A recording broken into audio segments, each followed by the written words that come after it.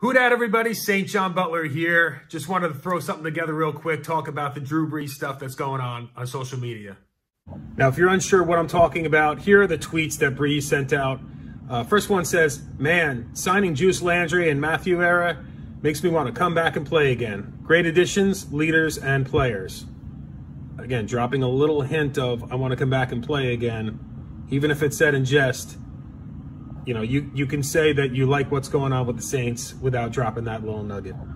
The second tweet, which again lends itself to him just jockeying for position with NBC, reads, "Despite speculation from media about my future this fall, I'm currently undecided. I may work for NBC. I may play football again. I may focus on business and philanthropy. I may train for the pickleball tour, senior golf tour, coach my kids, or all the above. I'll let you know."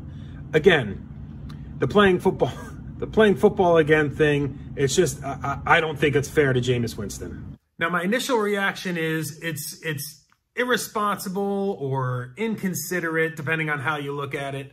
Ain't nobody got time for that. I know initially when I first read it, obviously there's a lot of jest in there talking about he's going to go on the, train to be a pickleball player and things like that. And the other way to take it is, he's kind of jockeying for position. NBC may or may not want him back next year. So I guess he just wants to put out a list of different things that he could be doing to occupy his time so that if somebody like Fox calls up, he can say, hey, look, you're going to have to pay me good money to come because, like I said, and I've mentioned publicly, I do have other options available to me. To me, it sounds like a guy that's hyper competitive. He had that for his entire life, basically competing at this super high level. And now that that's taken away, I don't know that working in the booth is necessarily satisfying that urge to compete. I know he's getting involved in a lot of businesses, and I know that's an avenue that somebody like Marcus Colston took, and they're really competing at that level. I know plenty of guys that have gotten into real estate, things like that, or coaching or something like that. But just the ability to compete for those alpha males, it's super important to who they are as a person. And it kind of sounds like Drew just needs that in his life again.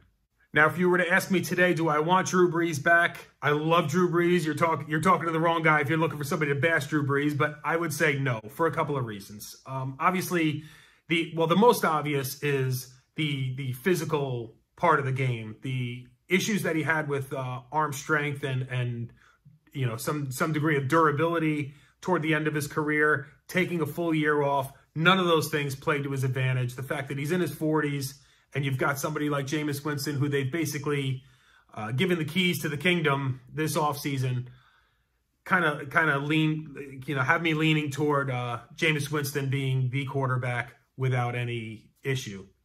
Now, the one other thing I would say about Winston is, well, there's a lot of things I would say about Winston specifically.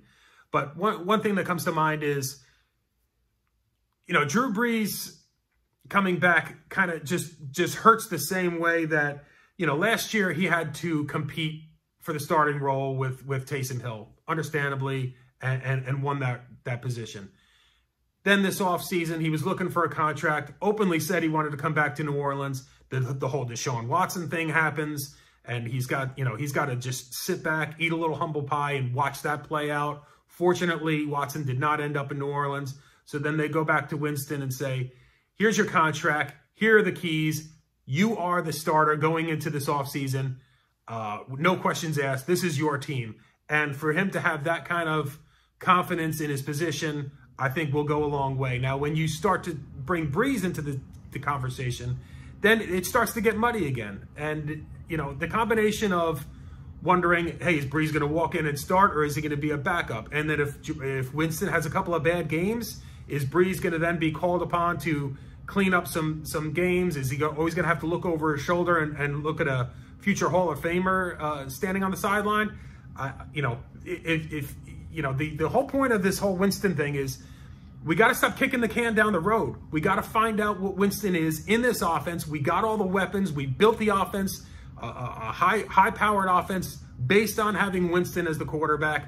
You can't then bring Brees in, push Winston to the side, and just still continue to not know what you have in Winston based on this system. So to me, there's a lot of reasons to not want Brees back. If he wants to come back in some kind of coaching capacity, I'm all for it. The guy knows offense. He knows defenses. He knows how to read those things. He knows how to, he just knows the game. He knows the game incredibly well. And to have an asset like that on the sideline would certainly be beneficial to somebody like Jameis Winston. And just as a side note, whoever came up with this picture, this is just too funny.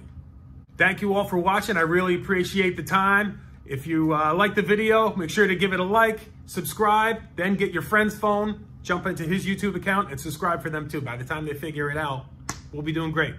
Talk to you soon, everybody. Who dat?